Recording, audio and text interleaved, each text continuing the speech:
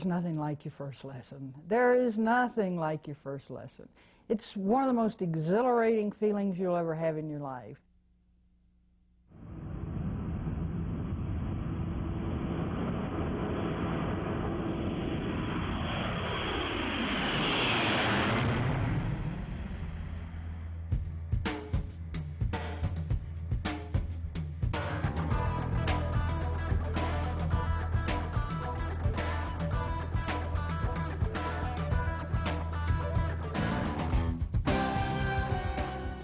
So what is flying all about? It's about art and science, imagination and invention. It's about challenge and adventure, determination and skill, exploration and discovery. Flying is about all these things and more. The flying experience is as unique as the many individuals who take up the challenge to pursue the dream of flight. You may be thinking about learning to fly for one or more of these reasons, or you may have an entirely different motivation.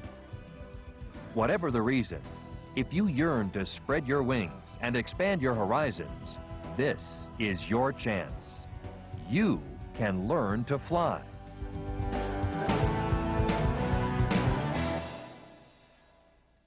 Where do you begin?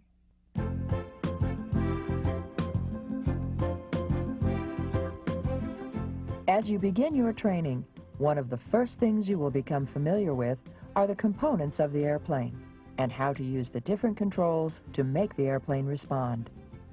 When you sit in the cockpit of an airplane, you're actually sitting within the framework of the airplane.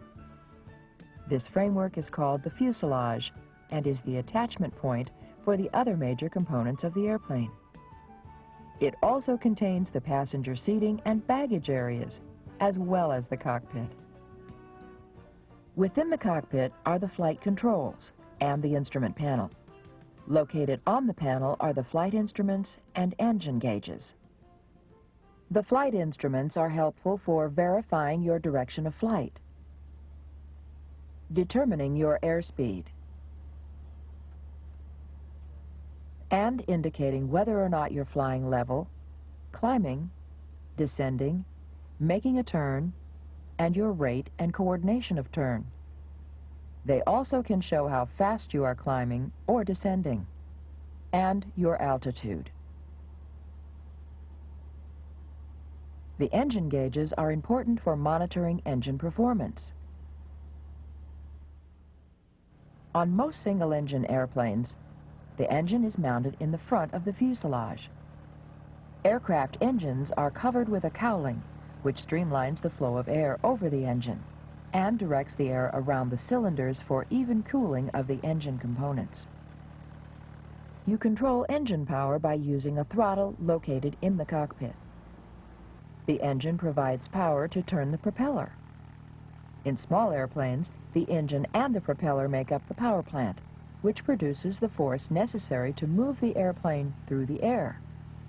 This force is called thrust. The wings, working in conjunction with the power plant, not only produce the force called lift, which keeps the airplane in the air, but also contain the control surfaces which allow you to bank the airplane. These control surfaces are called ailerons and are located outboard on the trailing edge of the wings. When you rotate the control wheel to the right, the left aileron deflects downward, and the right aileron deflects upward. This moves the right wing down and the left wing up. The result is a bank to the right. How this is accomplished will be discussed in a later section. Attached to the aft end of the fuselage is the empennage, which contains the horizontal and vertical stabilizers. In addition to providing stability, the horizontal stabilizer contains the elevator. As the name suggests, the elevator controls the nose up or down movement of the airplane. This is called pitch attitude. The elevator is controlled by the forward and aft movement of the control wheel. When you apply aft pressure on the control wheel, the trailing edge of the elevator deflects upward, producing a down force on the tail of the airplane. This in turn causes the nose of the airplane to pitch up. Forward pressure on the control wheel has the opposite effect. The trailing edge of the elevator is deflected downward, which pushes the tail up, causing the nose to pitch down. The rudder is the movable surface attached to the vertical stabilizer. It is controlled through the use of pedals located on the floor of the cockpit. Applying rudder pressure swings the nose of the aircraft left or right in a yawing motion. Your speed during flight varies according to what you wish to accomplish. For example, during an approach to a landing, it is better to fly at a slower airspeed. The use of flaps located inboard on the trailing edge of the wings helps you maintain this airspeed during the descent. Flaps are retracted or extended by a switch mounted on the instrument panel. Since there are times when using all of the flaps would be too much, most general aviation airplanes have 3 or 4 flap settings.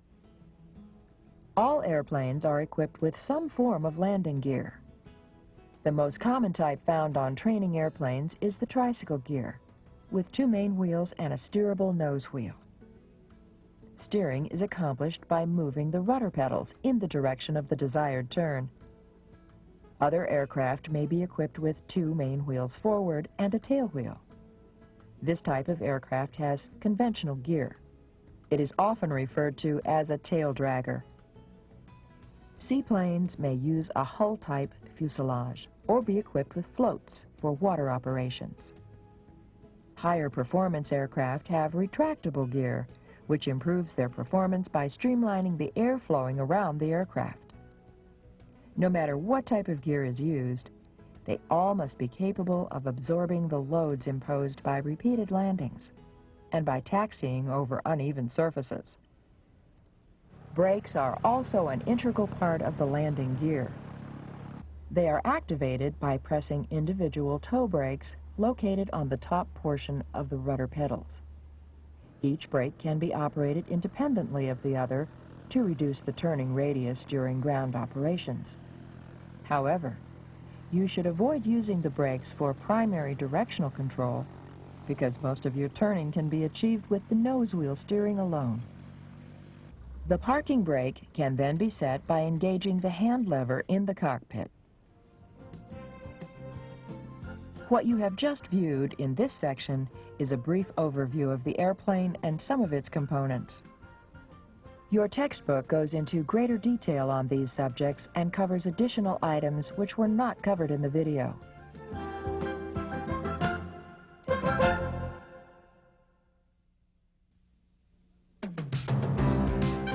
In this section, we'll take a look at the parts of the airplane that provide the thrust necessary to sustain flight.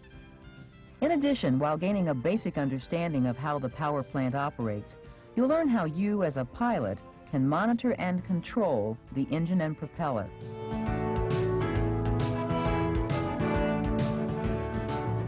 In many ways, the engine in an airplane is similar to the engine in your car. Both produce mechanical energy through a cycle which occurs within the cylinders. There are 4 strokes to every cycle: intake, compression, power, and exhaust. The first part of the 4-stroke cycle is the intake stroke.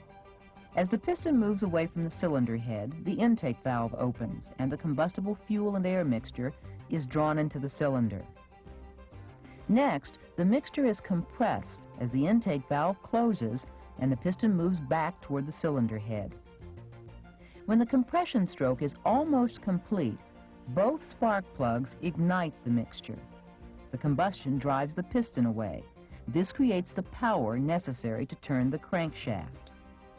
Finally, the exhaust valve opens and the burned gases are forced out of the cylinder. In light training aircraft, this cycle repeats itself approximately 1,300 times a minute during cruise flight. The same cycle is taking place in each of the other cylinders. However, the sequence is staggered, so a power stroke is always being applied to the crankshaft. This provides you with a smooth running engine. Since the crankshaft is connected to the propeller, its rotation causes the propeller to spin and produce thrust. The cylinders on an air-cooled engine are cast with thin fins, which increase the surface area. Heat from the cylinders passes into these fins and is carried away by the airflow around the engine. Now that you have a basic understanding of the engine, let's take a look at the various systems that help you monitor and control it. Let's begin by taking a look at how the engine receives the spark necessary to ignite the fuel and air mixture in the cylinders. The basic source of current is a magneto, which produces a hotter spark at higher engine speeds than does the battery system used in your car.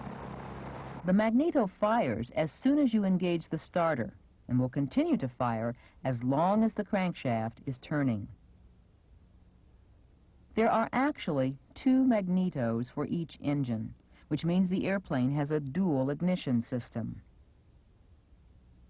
Since the 2 magnetos are independent of one another, each one fires a different spark plug in each cylinder. This makes it possible for the engine to run on either set, so that your engine will continue to run safely if one magneto or spark plug fails. Besides being a safety factor, having 2 spark plugs in each cylinder improves the combustion of the fuel and air mixture, resulting in more engine power. The airplane's ignition switch controls which magneto you're using. For example, after the engine starts, normal flight conditions require the use of both magnetos. Before you take off, however, you can test the independent performance of each side. Just how you perform this check will be discussed in the pre-takeoff checklist section of takeoffs and landings. When shutting down the engine, it's very important that you remember to turn the ignition switch off. If it is left in the right, left, or both position, the engine could still start if someone moves the propeller from outside the airplane. Turning off the master electrical switch without turning the magnetos off will not prevent the engine from starting, because the magnetos are separate from the rest of the aircraft's electrical system. To achieve the best performance from your engine, each cylinder must receive the proper fuel-air mixture. The engine induction system lets you regulate the proper mixture required during different flight conditions. Before the mixture enters the cylinder, a carburetor meters the correct amount of fuel and then combines it with filtered air. The carburetor, however, is calibrated to provide the proper fuel-to-air combination at sea level when the mixture control lever is set in the full rich position. But as you have learned, the density of the air decreases as you climb to higher altitudes. Subsequently, the density of the air entering the carburetor will decrease, while that of the fuel remains the same. This means that the mixture becomes too rich, or there is too much fuel for the density of the air entering the carburetor. A mixture control lever, or knob, is located in the cockpit. It enables you to adjust the amount of fuel to maintain the correct fuel and air blend at varying altitudes. If you fail to adequately lean the mixture as recommended in the pilot's operating handbook, the engine will run rough. An overly rich mixture causes a cooling effect in the cylinders, and this can foul spark plugs and valves, resulting in a loss of power. On the other hand, if you lean the mixture too much, the engine temperature will become very hot. A mixture that's too lean can cause detonation and/or pre-ignition, which can damage or even destroy major components of the engine. Detonation is the explosive combustion of fuel in the combustion chamber, rather than the smooth burning that normally occurs. It can develop whenever you allow the engine to overheat.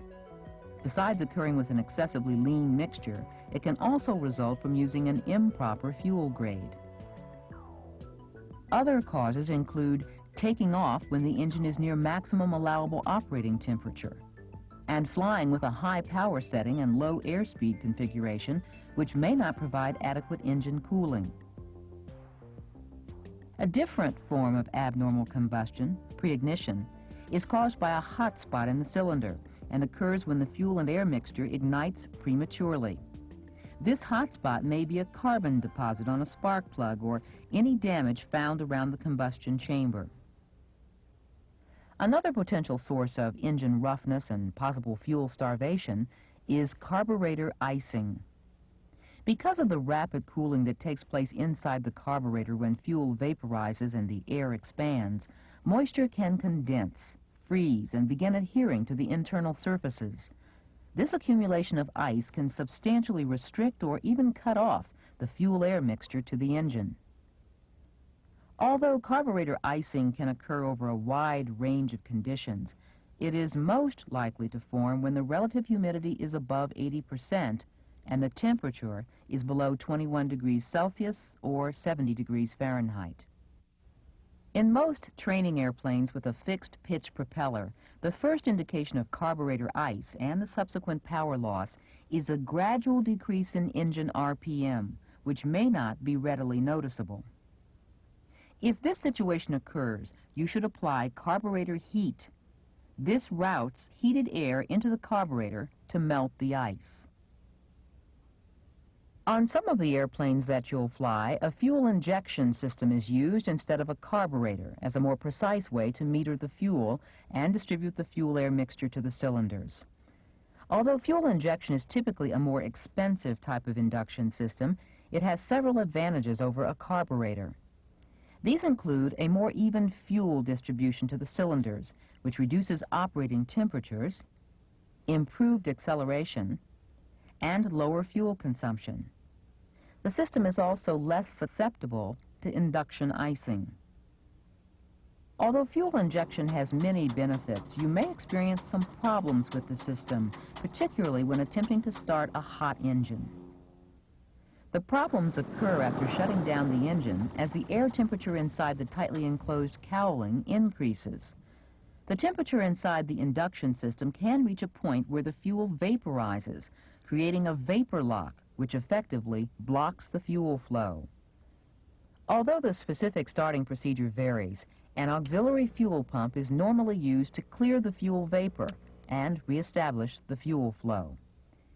Fuel vaporization can also occur during ground operations due to inadequate engine cooling, and you might have to use the fuel pump intermittently to purge the vapor lock and prevent fuel starvation.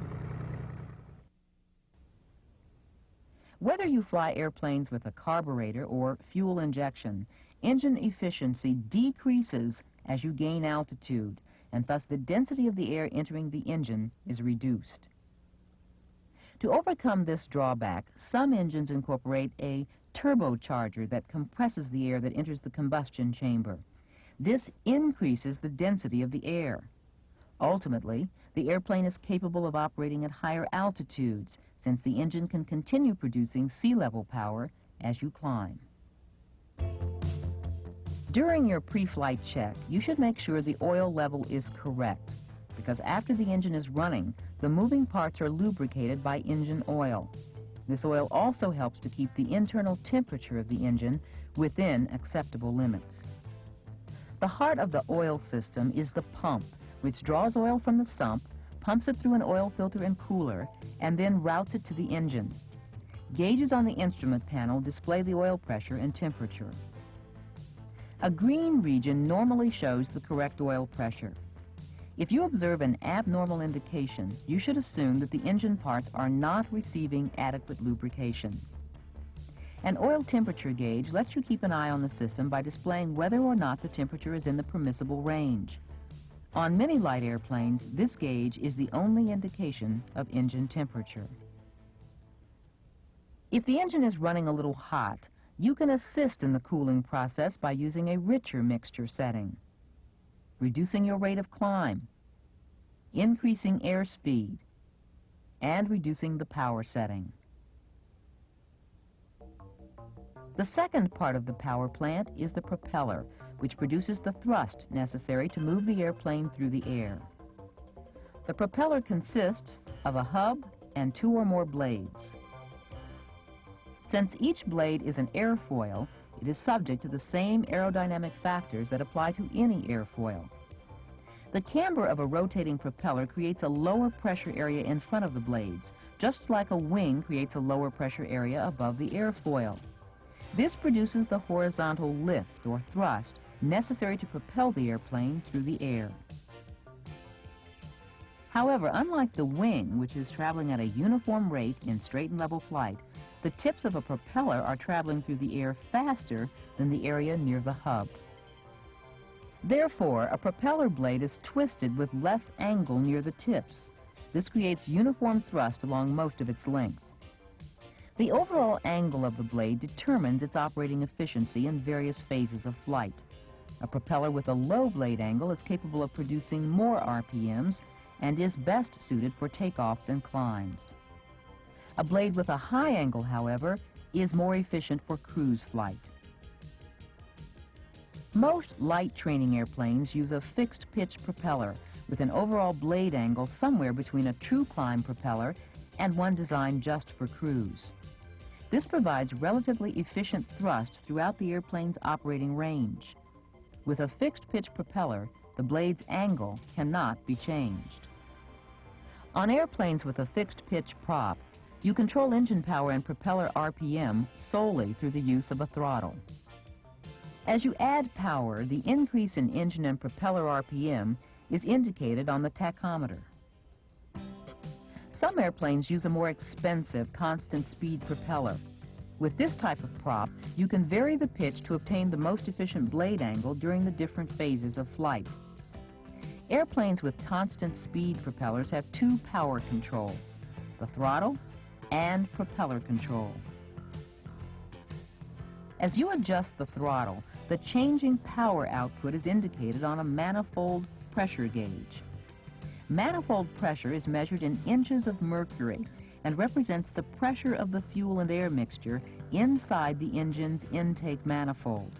The higher the pressure, the greater the engine power being produced. By advancing the throttle, you increase the fuel and airflow to the combustion chamber and thus increase the manifold pressure.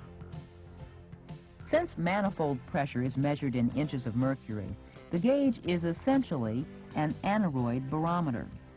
This means that when the engine is not running, the atmospheric pressure is displayed. The propeller control lets you change the pitch of the propeller blades, which regulates the RPMs shown on the tachometer. Your ability to select and maintain various blade angles and RPM settings for different phases of flight is where the efficiency of a constant speed propeller is measured.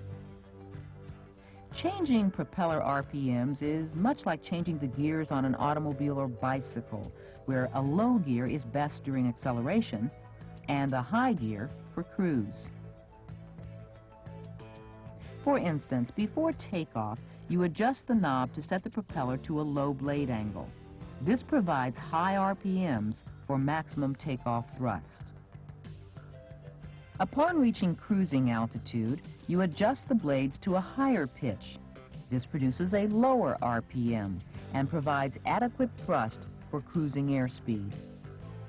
Once you've selected the appropriate RPM, the propeller's pitch will adjust slightly during varying flight conditions so that the propeller load matches engine torque and the tachometer setting remains constant. Also, as you alter the manifold pressure with the throttle, the propeller will automatically adjust its pitch to maintain the selected RPM setting. Because the propeller can be very dangerous, exercise extreme caution when you're near an airplane. Even if the propeller isn't turning, the pilot in the airplane might be getting ready to start the engine. In addition, if you are flying with passengers, you should routinely brief them about the proper procedures to follow when around an airplane. The power plant installed in today's airplane is very reliable, but to get maximum use and consistent performance, You need to operate it in accordance with the procedures and specifications prescribed in the Pilot's Operating Handbook.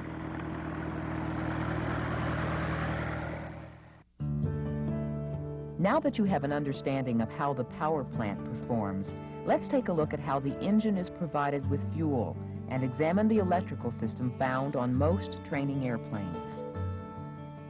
Let's start with the fuel system. Generally, there are two types of fuel systems which you might encounter during your training. The first is the gravity feed type commonly found in high-wing airplanes. With this type of system, the fuel tanks are usually mounted inside the wings. Because of the difference in height between the tanks and the engine, gravity forces the fuel to the carburetor. A second type of system must be incorporated on low-wing airplanes, where the fuel tanks are positioned below the engine. Here, an engine-driven fuel pump supplies fuel from the tanks to the carburetor. However, this pump only supplies fuel once the engine is running. For starting, an electric boost pump is used to supply fuel. It can also be used as a backup should the engine-driven pump malfunction. No matter which type of fuel system your airplane uses, you must determine before each flight that your airplane has been filled with the proper amount of fuel. Always verify that the tanks contain the corresponding amount of fuel that was shown on the gauges. Never rely on the fuel gauges as your sole source of determining fuel quantity. You should also ensure that the tanks contain the correct type of fuel. Airplane engines are not all alike, and each one is designed to use a particular grade of fuel. To help with identification, colored dyes are added to each type. For example, 80 grade fuel is colored red, 100 low lead is blue, 100 is dyed green, and turbine fuel is colorless. The POH lists the acceptable fuel for the aircraft you're flying. If the proper fuel is not available, using the next higher grade of fuel for a short period of time is not considered harmful, as long as the manufacturer has authorized it. However, you should never use a lower grade because it can produce excessively high engine temperatures and cause serious engine damage. In addition, you should never use turbine or jet fuel in a reciprocating engine. Another consideration during pre-flight is to check for fuel contamination. You can do this by checking the wing tank drains and the fuel strainer. If you discover water or sediment, you should continue to drain the system to eliminate all traces of the contamination. One way to minimize water in the tanks is to make sure they are filled after the last flight. This helps prevent water vapor from condensing in a partially filled tank due to temperature changes during the night. Managing fuel consumption during your flight is equally as important as checking it before you take off. The fuel quantity gauges display the volume remaining in each tank. Besides showing the number of gallons, many also indicate the fuel's weight. To help you manage the fuel use efficiently, a selector valve is placed in the cabin, allowing you to select fuel from various tanks. While many airplanes have a selector valve that allows you to draw fuel from both tanks during normal operations, others necessitate switching back and forth from one tank to another. With this type of system, you need to avoid running on only one tank for an extended period of time, since the unbalanced fuel load will affect the airplane's stability. It's also essential that you follow the procedures outlined in the airplane's POH for changing tanks to ensure an efficient and uninterrupted fuel flow to the engine. Now let's turn our attention to how the airplane's electrical system provides the power to run the avionics and electrical equipment. Most modern airplanes derive electrical energy from an engine-driven alternator, which produces alternating current and converts it to direct current. The direct current is then delivered to a bus bar, which distributes the power to the various electrical equipment. This typically includes among other things, various lights, the radios, the turn coordinator, and gauges. Another critical component in the electrical system is the battery. Although its primary purpose is providing a means of starting the engine, it also can be used in an emergency to provide limited power to the electrical components. An ammeter mounted on the instrument panel measures the amount of current flowing to or from the battery. It provides you with the means of monitoring the electrical system. After the engine starts, the needle will deflect to the plus side to show that the battery power lost during the start is being replaced. Once the battery is charged, the needle will stabilize near zero to show you that the alternator is now supplying the current to the electrical system. If the needle begins pointing to the minus side, it means that the electrical load is exceeding the alternator's output capability and that the battery is helping to supply electrical power. A negative indication could also mean a malfunctioning alternator. If this occurs, you should reduce the electrical load by turning off non-essential equipment and land as soon as practical. The entire electrical system is controlled with a master switch. This switch is designed in such a way that the battery function can be activated without the alternator. But the alternator half cannot be activated independently.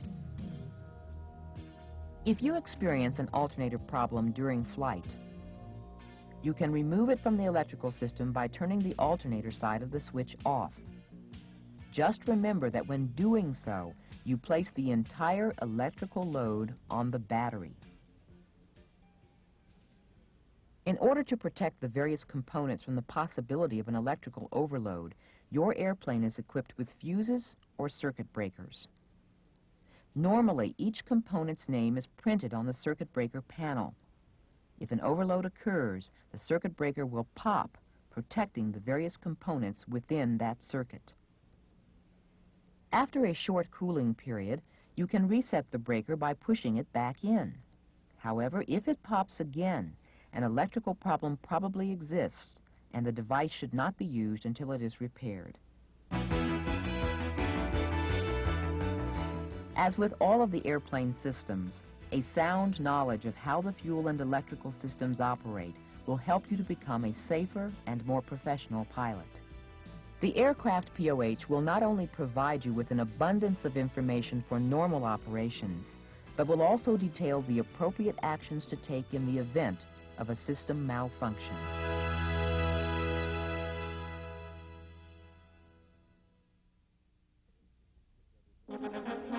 There are 6 basic flight instruments which are designed to provide you with the information you will need to control the airplane.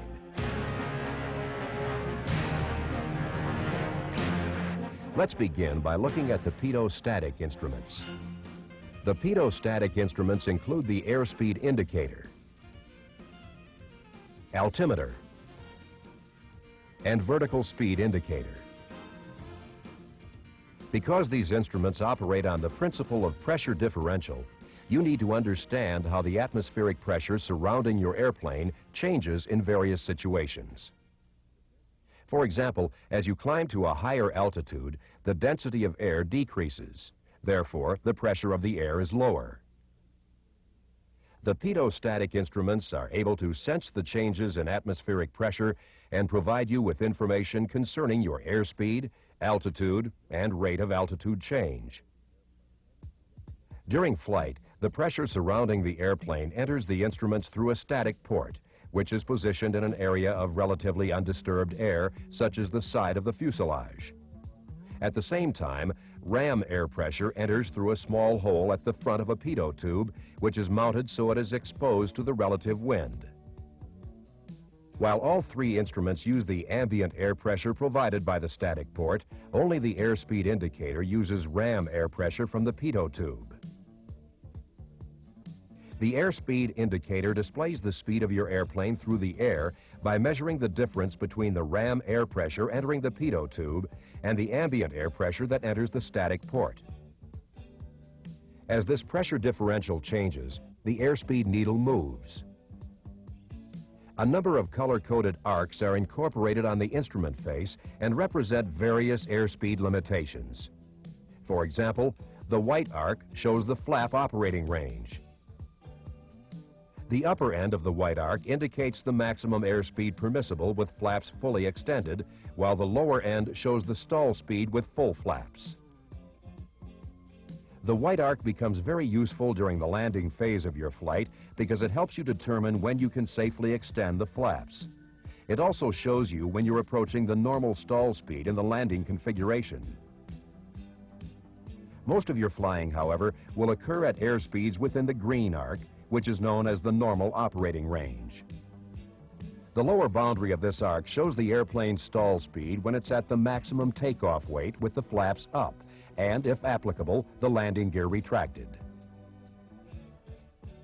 The upper limit of the green arc is the maximum structural cruising speed. You can exceed this airspeed and begin flying in the yellow range only when the air is smooth and only with caution. Finally, a red marking is placed at the never exceed speed. You should never operate above this speed because structural damage could occur. During your flying, you will become familiar with several types of speed. For example, indicated airspeed is read directly from the instrument.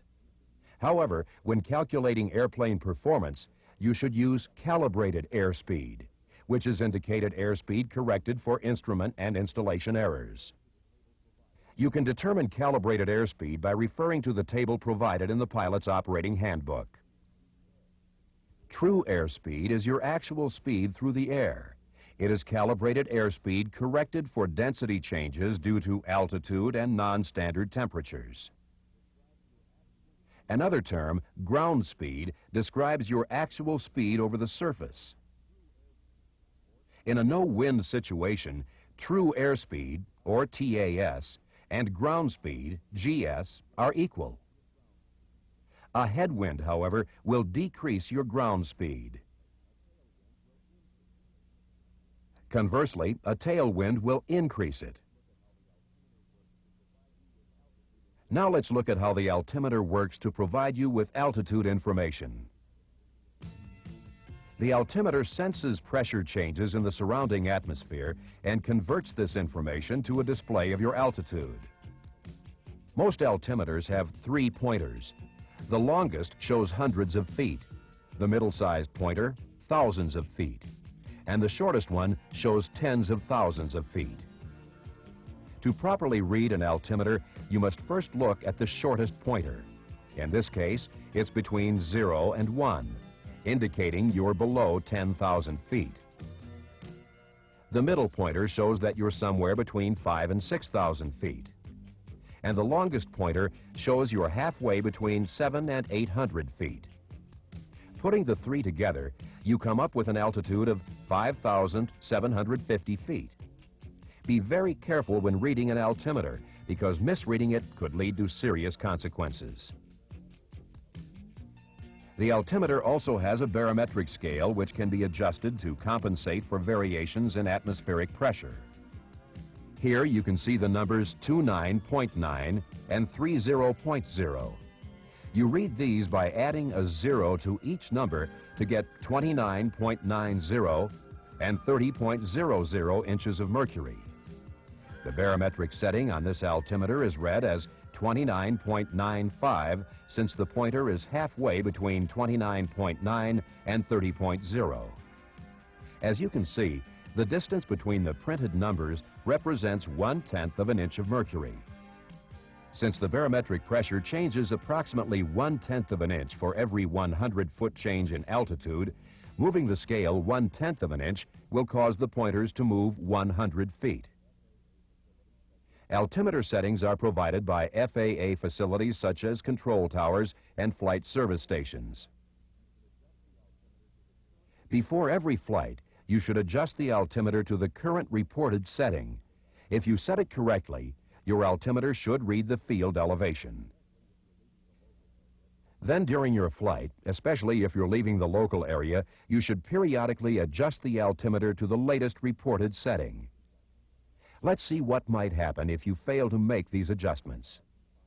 Suppose you're maintaining an altitude of 5,500 feet, and you're flying into an area of lower pressure. The altimeter interprets the decreasing pressure entering the static port as a climb, although you're actually flying level. When you notice the altitude gain, you will naturally lower the nose to descend to your desired altitude. However, in this situation, you will actually be descending to a lower altitude, even though the altimeter shows a return to 5,500 feet. To a certain degree, this same situation occurs when you're flying from an area of warmer air to one with cooler air. Obviously, this could be dangerous if you're flying over obstacles or high-rising terrain. It could also place you far off your appropriate VFR cruising altitude. A helpful memory aid to assist you in determining whether you're higher or lower than before is the phrase, "When flying from high to low or hot to cold, look out below." This means that in these situations, you're going to be below the altitude indicated on your altimeter. The best way to minimize this type of error is to periodically reset your altimeter to the current setting as reported by the nearest FAA facility. Keep in mind that an altimeter measures altitude above a specific reference. There are various types of altitudes depending on which reference you are using. For example, indicated altitude is read directly from the instrument. If the proper barometric pressure is set in the altimeter, its indication will be based on a standard plane called mean sea level, or MSL. In other words, if your altimeter is reading 2,000 feet MSL, you are actually flying 2,000 feet above this standard sea level reference. The distance between your airplane and sea level is called true altitude. If you're flying over a surface higher than mean sea level, you must subtract its height from the altimeter reading to obtain your distance above the surface. This difference is called absolute altitude and is often referred to as height above ground level, or AGL. Pressure altitude is referenced to a standard level of 29.92 inches of mercury. It is used with the existing temperature to determine density altitude.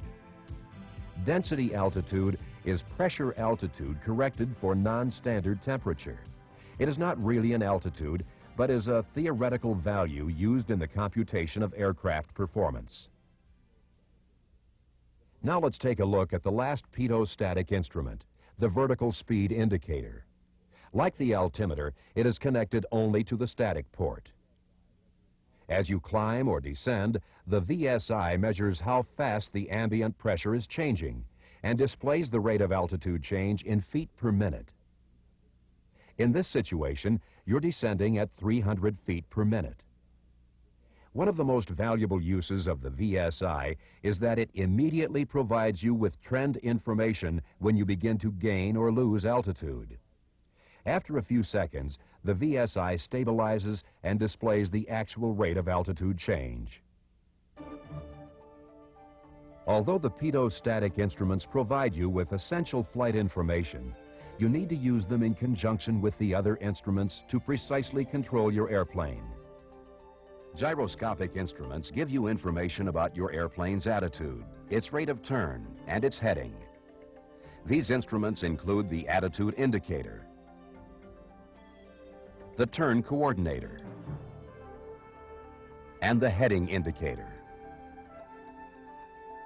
Before we take a look at the information these instruments provide, you need to understand how they operate.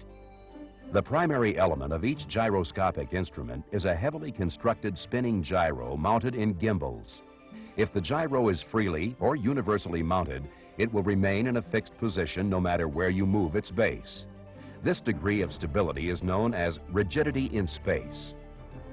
If the gyro is mounted in an instrument so the airplane can rotate about it, the aircraft's movements will be displayed on the instrument face. Most small airplanes use two different sources of power to spin the gyros. Typically, the turn coordinator uses electrical power, while the attitude indicator and heading indicator are driven by a vacuum system. By using two independent sources of power, you will still have some degree of backup should one system fail. A vacuum or suction gauge is normally positioned on the instrument panel to allow you to monitor the vacuum pressure. If the pressure is not at an adequate level, the gyro instruments could be unreliable. Now let's take a closer look at the attitude indicator. This instrument senses rolling and pitching movements, providing you with a pictorial view of your airplane's attitude in relation to the natural horizon. The attitude indicator uses a miniature airplane and an artificial horizon to show both angle of bank and pitch. The artificial horizon is controlled by the spinning gyro. Index markings are incorporated to show you precisely how much pitch and bank you're using. An adjustment knob enables you to align the miniature airplane with the horizon bar before takeoff and during straight and level flight. As you enter a level left turn from straight and level flight, the attitude indicator will detect and display the change in bank. In this situation, you are maintaining 30 degrees of bank. As you roll back to wings level, the attitude indicator will give you the same indication as the actual horizon. When you enter a descent from straight and level by lowering the nose, the instrument again displays your position in relation to the actual horizon. A combination of pitch and bank is shown just as easily. For example, during a climbing right turn, the nose is above the horizon, and the miniature airplane is banked to the right. Now let's take a close look at the information displayed by the electrically driven turn coordinator. The turn coordinator is actually two separate instruments. One instrument contains a spinning gyro which senses rolling and yawing movement. A miniature airplane on the face of the instrument represents the actual airplane and indicates your turn rate. For example, as you roll into a right turn, the miniature airplane will bank in the same direction, showing you how fast you rolled into the turn. Once the turn is established, it indicates how fast you're making the turn. It does not, however, show your actual bank angle. During certain maneuvers, you will be required to perform a standard rate turn, which is a turn rate of 3 degrees per second. This means that you'll be turning 180 degrees in 1 minute, or making a complete 360-degree turn in 2 minutes. When the miniature airplane's wing is aligned with the lower index mark, you're in a standard rate turn. The second part of the turn coordinator is the inclinometer, commonly referred to as the ball. It consists of a curved glass tube containing a ball that moves in response to gravity and turning forces. The ball is used to establish and maintain coordinated flight. For example, during straight and level coordinated flight, the force of gravity causes the ball to settle in the lowest part of the tube. During a coordinated turn, the ball will still remain centered between the reference lines. However, if the bank becomes too steep for the turn rate, the ball will move to the inside of the turn and indicate a slip. If the bank is too shallow for the turn rate, the ball will move to the outside of the turn, indicating the airplane is in a skid. You can center the ball by varying your angle of bank, or by applying rudder pressure in the direction of the deflected ball. To help you determine which rudder pedal to press, use the saying, "Step on the ball." In other words, if the ball is out to the right, step on the right rudder pedal. The final gyroscopic instrument is the heading indicator, sometimes referred to as the directional gyro. Like the attitude indicator, it receives its power from the vacuum system. The heading indicator is a relatively simple instrument to read. The graduations on the face are spaced at 5-degree intervals, with the cardinal headings north, east, south, and west marked with a letter. Between the cardinal headings, each 30-degree increment is marked by a number with the last 0 omitted. This instrument is showing a northwesterly heading of 330 degrees. Because the heading indicator does not have a magnetic north-seeking element, you will have to set it prior to each flight. You will also need to reset it during flight to counteract gyroscopic precession. The instrument to use when resetting the heading indicator is the magnetic compass. Since it is not a gyroscopic instrument, it will not experience the same errors which occur in a heading indicator. In addition, because it doesn't require any power, it is an important backup source for heading information. However, a magnetic compass does have its own limitations, which you should be familiar with when using it for directional information. For example, when a compass is mounted in an airplane, metals and electrical equipment produce local magnetic disturbances, resulting in a slight error in the indication. This error is called deviation. A correction card is mounted near the compass so you can correct for any deviation. For example, in this airplane, if you want to fly a magnetic heading of 090, you'll need to fly a compass heading of 088 degrees. The compass is also affected by magnetic dip, which is the tendency of a compass to point down and toward the magnetic poles. This error is greatest when you're near the poles. As a result of magnetic dip, your compass will give an incorrect reading when you turn, accelerate, or decelerate. In the northern hemisphere, a turn from a northerly heading results in the compass initially indicating a turn in the opposite direction, then lagging behind the actual heading. This lag decreases as you approach an easterly or westerly heading. In a turn from south, the compass will indicate the proper turn, but will lead the actual heading. As in a turn from north, this error diminishes as the turn approaches east or west. Errors also occur when you're accelerating or decelerating, especially if you're flying on an east or west heading. When you accelerate, the compass will indicate a turn to the north, even though you're still flying straight and level. The opposite is true when decelerating. In this case, the indication will be toward the south. A simple memory aid to help you remember which way the compass will move is ANDS, which stands for accelerate north, decelerate south. When you use the magnetic compass to reset the heading indicator, remember these limitations and reset it only when you're flying in straight and level, unaccelerated flight. Once you've achieved the ability to use and interpret the flight instruments correctly, you should be able to control your airplane with more precision. This will make your flying easier and make you a more proficient pilot.